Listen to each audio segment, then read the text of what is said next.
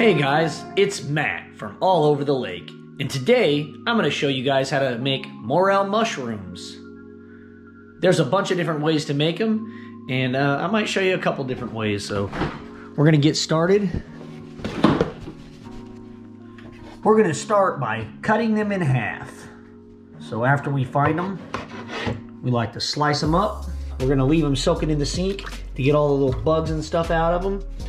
I like to store mine whole. I really don't like to put them in a Ziploc bag sealed up. I like to let the things breathe. So we're gonna let them soak in the sink, and then we're gonna rinse them off one more time, and we'll get the batter made. All right, I got some eggs here, and I'm gonna beat them up.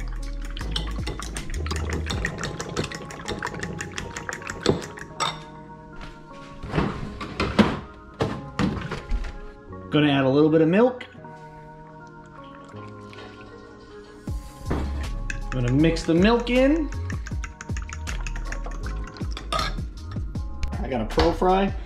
It's a lot of work to try to get your grease up to 375, so I like this little fryer. I suggest getting one of them. I think it cost me like 50 bucks, and I can just leave my grease set to what I want. I can watch TV come in, and it's the right temperature. Makes it nice and easy. So we got all of our mushrooms right here, and there's multiple ways to do them. So we're going to start off in flour, and we're just going to put a little flour on them. There you go, a little bit of flour.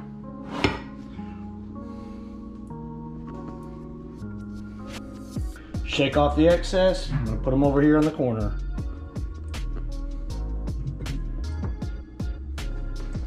All right, now I'm going to take another handful, and I'm going to go in the egg. So we're going to go egg. Let the extra egg drip off. Put them in the flour. Kind of let them soak and absorb up that flour. I'm going to take another handful. Let that extra drip off. And roll them around in here, and I'm just going to let them soak up that flour. I'm just going to leave them in there for a bit. So, all right, then we're going to take this last bit, and I'm going to put them in this cornmeal.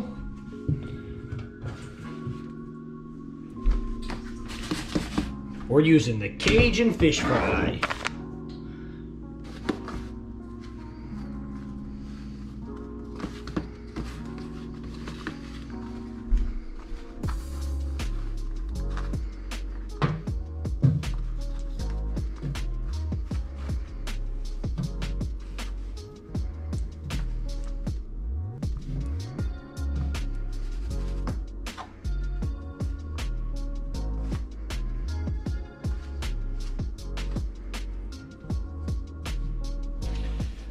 We're at 375, so we're going to start.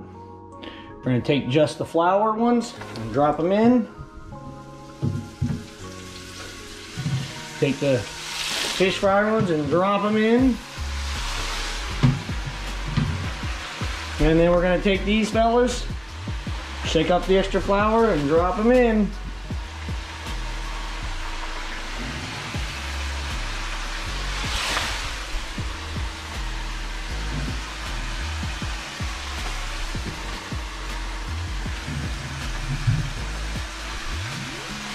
Look at that beautiful, beautiful stuff going on right there.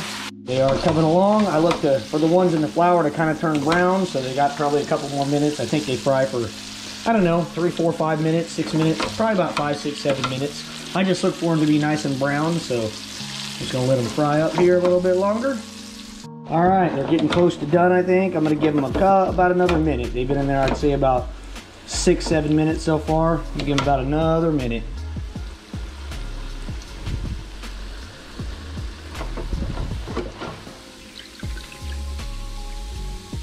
Look at that, folks. Yum, yum, yum.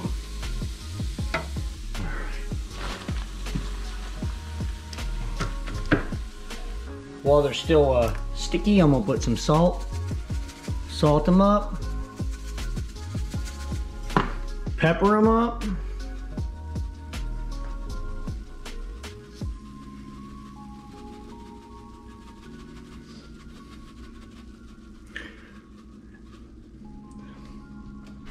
All right. Can't have morels without some ranch dressing. Some people do ketchup. You got some that I did in just flour only. So these are the just flour ones. Pretty crunchy. What do you think about the Cajun ones? Oh, those are good. These are typically my favorite, the egg battered ones. Yummy. And I've never tried them like this before, but I figured, heck, any kind of breading will work, so.